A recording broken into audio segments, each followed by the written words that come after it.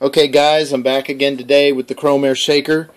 Today's project is to prepare some strontium nitrate for use to make some go-getters.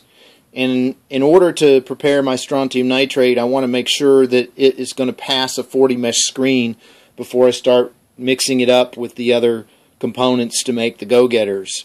So let's go right into it. I want to get my my 1 liter container here, and I'm going to put my strontium nitrate in it. This strontium nitrate I picked up from Skylighter. And so we get that strontium nitrate. I'm going to put it in the 1 liter jar. I'm working with about a pound of material. And go ahead and put that right in this 1 liter cup. Get it all out of the bag. Let the dust settle down in there for just a sec. Alright. Now you can see here that 1 pound of strontium nitrate doesn't quite fill this halfway up. So if I wanted to work with 2 pounds here, I probably could very easily do that. You can see that this is a powder, but it also has some chunks down in there. You can even hear them when they roll around on the plastic. So I'm going to take my 40 mesh screen, because that's the size that I really want this material to at least be. I'm going to put that on and make sure it's tight.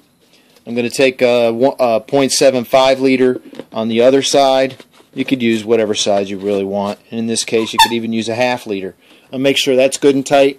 I'm going to turn it over and shake it up.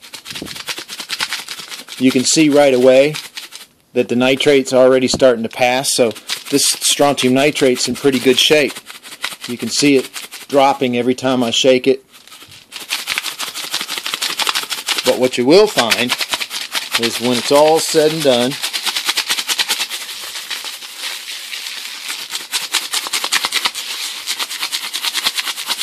I got a fair amount of this material. Still a little bit coming down through there. When I shake it lightly like that, I can see it. It's almost like a salt shaker. But that's probably about it. Now you can see how much of that material is actually chunky. So what we could do with that, we could take that to our ball mill and mill it up, but then we got a dirty ball mill to clean. So one of the things that I like to do, that a solution to this problem, and having that kind of, I could either take this off and try to force that down through the screen with my hand. I don't really want to do that. So what I will do is I'll take my 40 mesh and that side off. You can see nice and chunky. Alright. Then I'm going to take just a couple, take my screen off. I'm going to get a handful of these are 3/4 inch ceramic media that you would normally use in the mill. And I'm going to toss those in the jar right along with that chunky strontium nitrate. I'm going to put my screen back on, make sure it's tight. I'm going to turn that over on top of the other jar.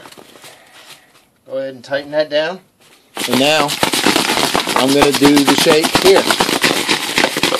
You'll find an up and down motion and a swirling motion will act a lot like a mill. And if I turn it completely sideways like this and tumble it just a few times and then shake it through,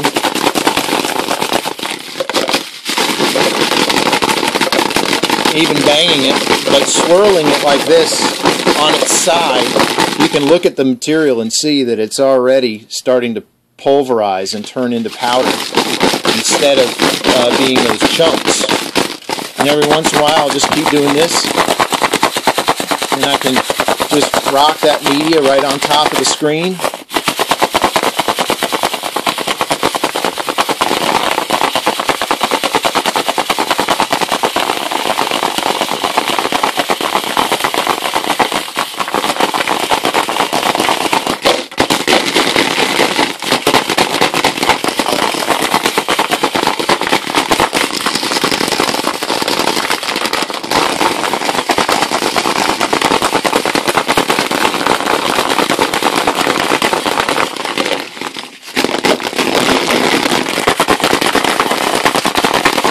see that right about now, I'm about 99% complete.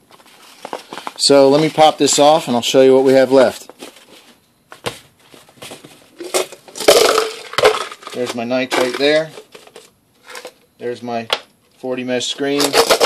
And then I'm going to just take this media out and set it on the screen so we can see how much is left. Now you can see I've only got just a couple little crumbs down in the bottom there, which that part, I just press that with my finger, and guess what? We got 40 mesh strontium nitrate. So now I've got my material ready to go, and I'm going to close it up in this jar, and I'm going to label it, and I've got it ready to go for later. And then here I'm going to take my 40 mesh screen, my media, and my other jar, and I'm going to take that right over to the sink and clean it up, and you can see I've got no mess on the table. So now I've got this strontium nitrate ready to go, so when I'm ready to use it, it's just the way I want it. That's the Krom-Air shaker, once again, preparing strontium nitrate.